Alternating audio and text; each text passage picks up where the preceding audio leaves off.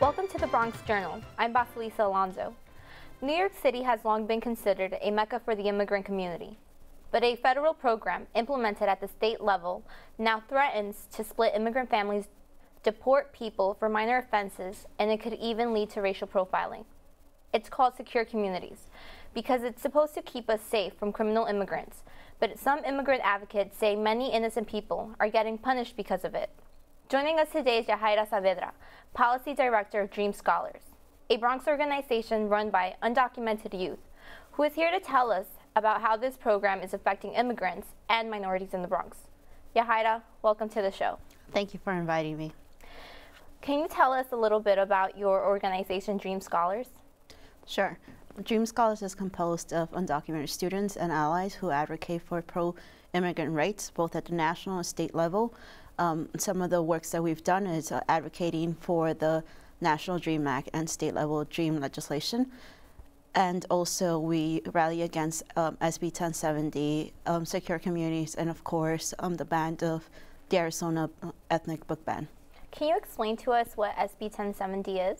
Sure. SB 1070 was implemented in Arizona recently at the beginning of this year, in which it states the local police officer in Arizona could stop anybody and ask them to show documentations, their status pretty much. So if you have no way of knowing the identification that says that you were somehow here legally into this country, you could get placed in deportation procedures.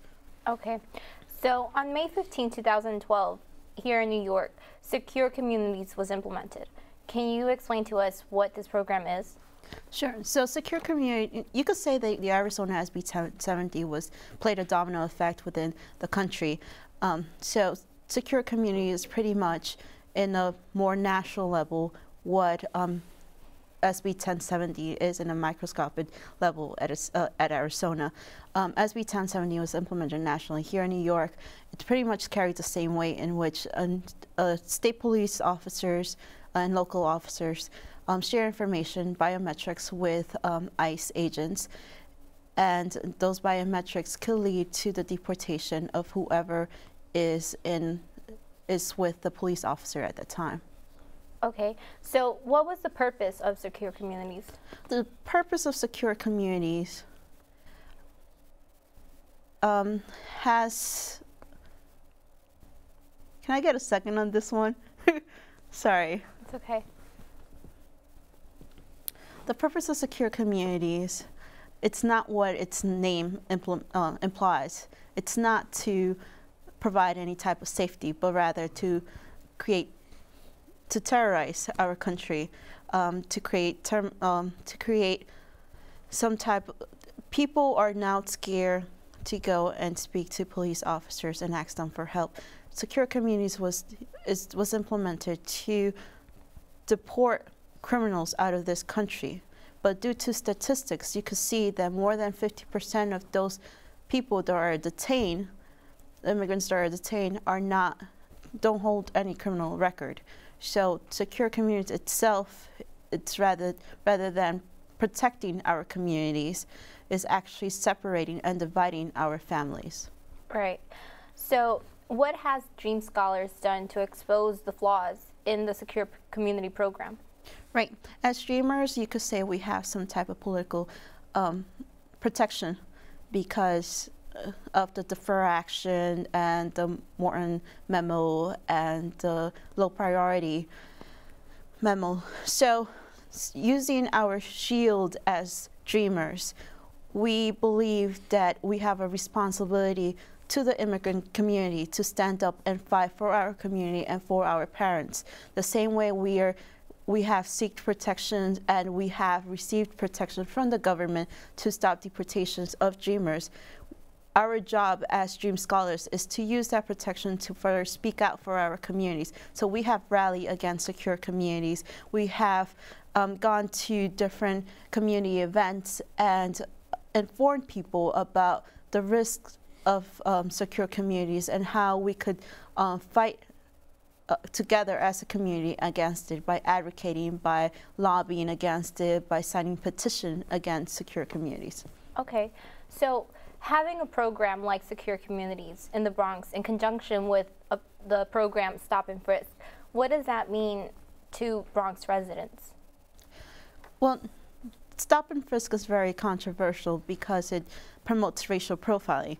If after the 9/11 attacks, if you are a suspect, a terrorist suspect, you are automatically stopped and searched by the police officer. So police officers are searching people just due to their color of their skin or how they look. So because of that, 90% of the people that have been stopped and frisked are minorities, are people of color, and Hispanics. That leads to a greater risk with secure communities because that stop and frisk, all that information is being shared with secure communities, with ICE agents.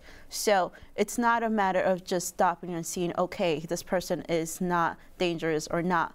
Now, if regardless of whether the person is dangerous or not, their information is being shared to with ICE. So therefore, there's more victims within this with this system. More innocent people are being stopped and detained for no reason. Sometimes for just even seeking for help, and asking for help and protection to police officers. So, women, for instance, that are that suffer or are going through domestic violence are now even more scared to speak up and seek for help to police officers because their fear is not even now with their husband or their partner, but now it's also with the police agent who might share their information, and she could lose everything within a day. She could get deported back to her country if her status, and it doesn't even matter about their status because many of the people who are being deported are also United States citizens, but just because, again, racial profiling, they're getting deported and are overseen as immigrants. Great. So you just mentioned that U.S. citizens can be deported as well. How does this happen? Well, it's something that happens frequently because once you're detained in a police prison, your information automatically gets sent to ICE. ICE then, if it gets a hit, meaning that if it thinks the computer somehow assumes that you overstayed your visa or you're not supposed to be in this country, you're automatically detained for 48 hours in a prison, and then ICE comes and picks you up, and then the process happens. Roughly 54% of the cases that are sent to Homeland these people don't even get to see a judge. So imagine it is a chance for you to even go hear a judge and explain that you're not, you were born here, you are a citizen. So that's where a lot of mistakes happened, and even if you're a citizen, you could get deported because you don't have most of the times the opportunity to prove your status here once you enter through the deportation process. And we have to remember that going to prison is a business. Prisons are privately owned by the GEO group. So they're making money. So the more people that are in jail, the more money, the more revenue they're making. So it's to their benefit to detain and to deport as many people as possible. Okay, so U.S. citizens, when they're arrested, they do enter deportation proceedings, but once they are known to be U.S. citizens, they don't get deported, correct? There has been cases in which the citizens have been deported into other countries. There was one case in which an African-American woman was deported to Colombia recently. So yes, mistakes do happen, and that is one reason why we should end secure communities, because innocent people are being trapped, and not only immigrants but also our own citizens. Okay, so what does that mean for the Bronx, where over 90% of the population is of a minority background?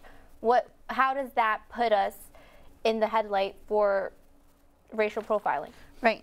For racial profiling within secure communities, 19% of the whole secure of stop and frisk. I'm sorry, within stop and frisk, 19% of all the cases from 2000 early in 2010, 19% of the people that have been stopped and searched have come from the Bronx. So that's the second highest. The highest is Queens, followed by Brooklyn, and then the Bronx. So that is a big, significant number in which 19% of our people are being stopped and frisked. And through that number, 19% of that number, 77% of those people could get filtered into the deportation procedure. This has all been discovered by recent research by the NYU Law School. What can the community do to rally against secure communities?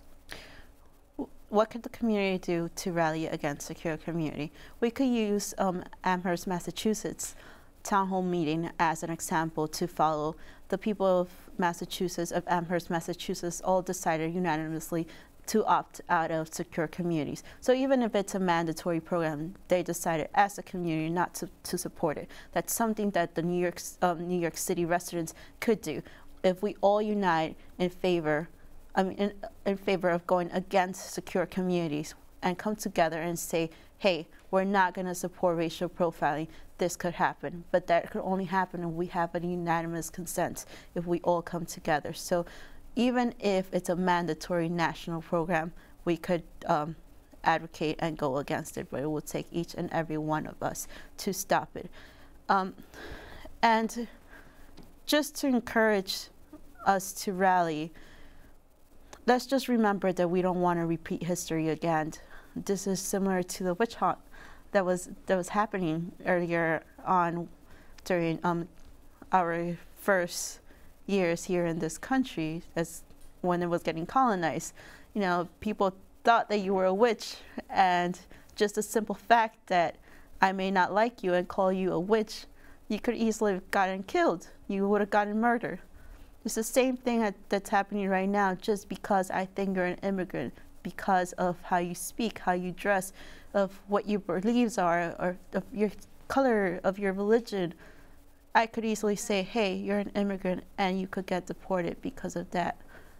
And it's a matter of just ending xenophobia and, of course, stopping the use of scapegoating. It sounds like we have a serious problem here.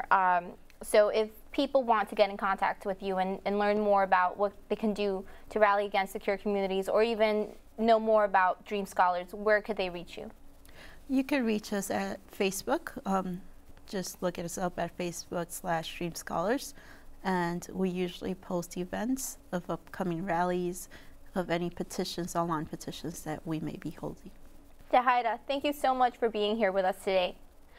See you soon on the next edition of the Bronx Journal.